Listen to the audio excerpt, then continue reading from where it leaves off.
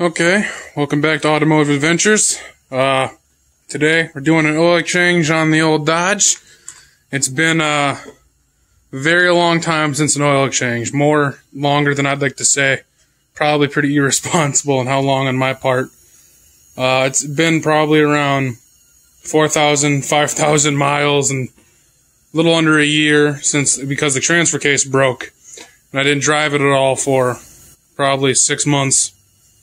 And finally got it fixed. I still haven't done an oil exchange ever since that happened. So today, we're going to be doing the oil exchange before it gets way too cold outside to do anything. It's already around 30-ish degrees here. So get this done and be on my way. Okay, opening up the hood. This is what it looks like underneath here. Do we have ourselves one of them hanging lights? So first thing I'm going to do during this oil exchange, knowing that the oil has to leak from the engine out, all the old oil out, we're going to take off the 710 cap here. I got 2 of them to take off, so we'll set that one on the battery, knowing it's for that side, and then come over here and we'll take off the other 710 cap. And just lay that one also by the battery here.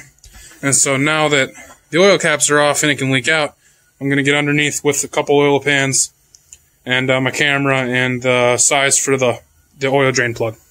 Okay, so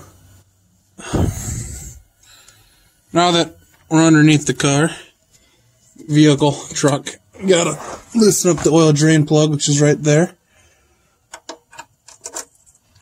It's already pretty bad because, since the oil hasn't been changed in so long, it's a mixture of oil and gas in my truck, which I'll admit, that's bad on my part. I never changed it, never took the time, which I probably should have, to be honest.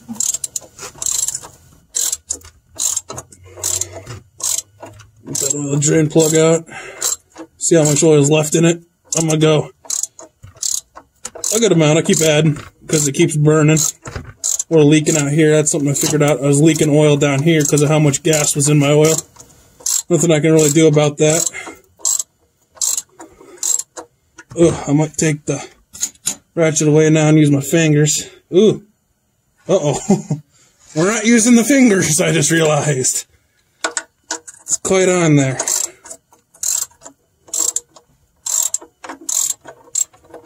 Okay, now I can probably use my fingers.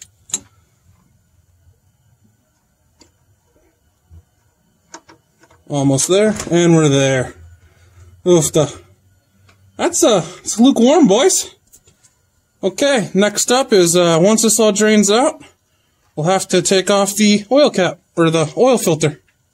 Okay, so next up is removing the oil filter. My truck's a Dakota, so there's not too much room in between the ground and the top, so we were able to do it from up here, which is fine. And my oil filter is right there. We already loosened it, and right underneath down there you can see the oil pan already. So I'm just going to go ahead and get in here and see if I can't get the rest of the... Yep, there we go. Nice and easy. Oh, yum. Yum. All over my hand. Can't even loosen it the rest of the way. If I can. Oof. Oh, almost off.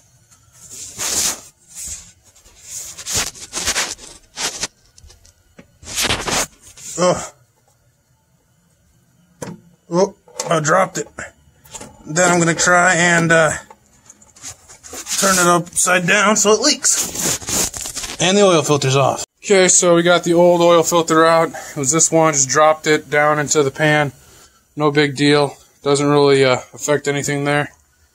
It's good to have the old one out. And then we got to compare sizes to try and make sure it's the right one. Something I tell you guys all to do. I this time went with Fram because I know that Fram has that grip on the bottom, which will be useful for next time because this one we had to use a channel lock to get out. And I'd say they're about same in size, same exact. And people had bad reviews about the Fram, but I've liked them and I've never had an issue with them before. Had this oil filter just one day because it was cheaper at the place, but it turns out this one was cheaper now, so fine by me. So we're going to go ahead and plug this sucker back on, and I'll show you when that's done. Okay, so finally got it on. That was a pain in the rear, huge rear from the positioning of where it's at. Basically was cutting my hand trying to get it on from the bottom. It was insanely hard to get on, even though apparently it's super easy from right here. My brother hand tightened it, and I'm going to trust him. Don't feel like I need to double check or anything. So now that the oil filter, the new one's on, now we got to go put the drain plug back in. So here's the old oil. As you can see, it's kind of brown, milky-ish. You can probably tell at some point water got in, and then at another point there's a little bit of gas in it. So it's pretty diluted. It doesn't seem, it's a little bit more runny than I'd like my oil to probably be. Normally oil's a little slug to it, and I feel like this is dipping my finger in warm water. So yeah, you should probably do your oil exchanges better and quicker and faster than I did mine. 4,000 miles, like a year. So don't be irresponsible. Change your oil. Okay.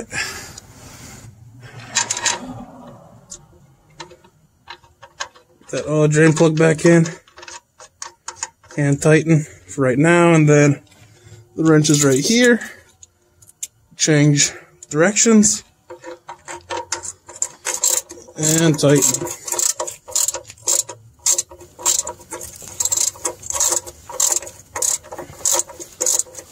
Make sure to not get any stuff on the threads. Sometimes that can cause sealant issues. You get rocks or dirt on it, so keep that nice and clean when you first get it out. Then you're just going to want to make sure that your oil drain plug is hand tight.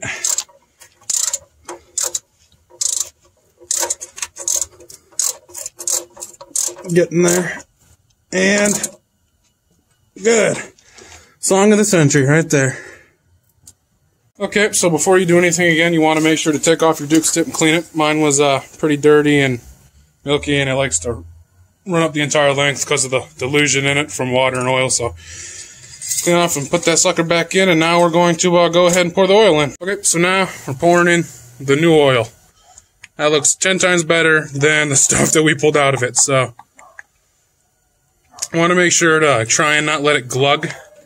Get bubbles in there, which don't really matter, but it does matter when it starts filling up. So we're going to pour the entire container in there, and then close off the plug, start it, let it run for a couple seconds, and then check the oil and add what else we need. But it's good to get new oil in there, because bad stuff, that's other stuff was gonky and nasty. So okay, and here's the other one. Make sure you just put them on there and sink that tight. And then we'll give it a few seconds to let the oil sink in, and then we'll start her and check the dipstick. So now I'm going to go ahead, let the truck run for a couple seconds.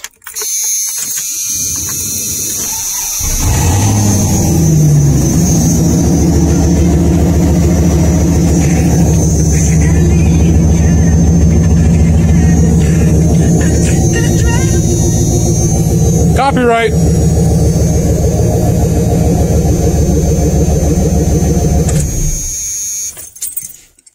Okay, now, so I'm going to go ahead and check the dipstick. Okay, time to check the oil, see what it looks like after. Ran it for a little bit. Can't really see it. There we go. And back out. What's it say? Bring it up to the camera. Real nice and big. Yeah, you're in the safe zone, but we'll check it one more time and then... Yep. David, you got to wipe off the end. I did.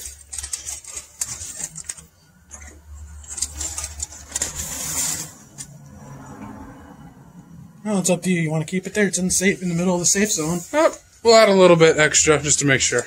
Okay. And now we're going to add just a little bit extra oil just to make sure. Not too much. Just a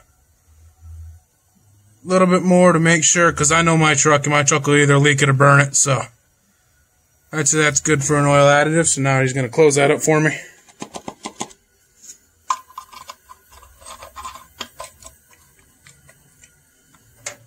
And now, take the rest of the oil, put that in the box here. You can see I got some more right there. I think that's an empty one for if I ever need more air to put up. Sterling truck bed coating, not sponsored, wish they would, as you can see from the truck. But that's torque wrench. All the stuff's here, so I'm going to close this back up and lock it so that nobody can get in. Okay, close up the Dodge. And now time for the unfun part. Putting the oil in the new container. Well, that sucked. We spilled some and we got it in there, but it always takes some time, and that's the old oil. And there's a place right down the street that takes oil to burn, so that's where that'll be going. Now it's time to back out the Dakota. Well, that does it for the Dodge Dakota oil exchange. It turned out pretty good, and new oil is in there, which is awesome. It needed it really badly. So if you ever need to know how to change oil, follow these steps for your make and model. Use the oil. I use 10W30 because I got a truck and it's winter around here, so all good in the hood. And thank you guys for watching, and I'll see you guys in the next video.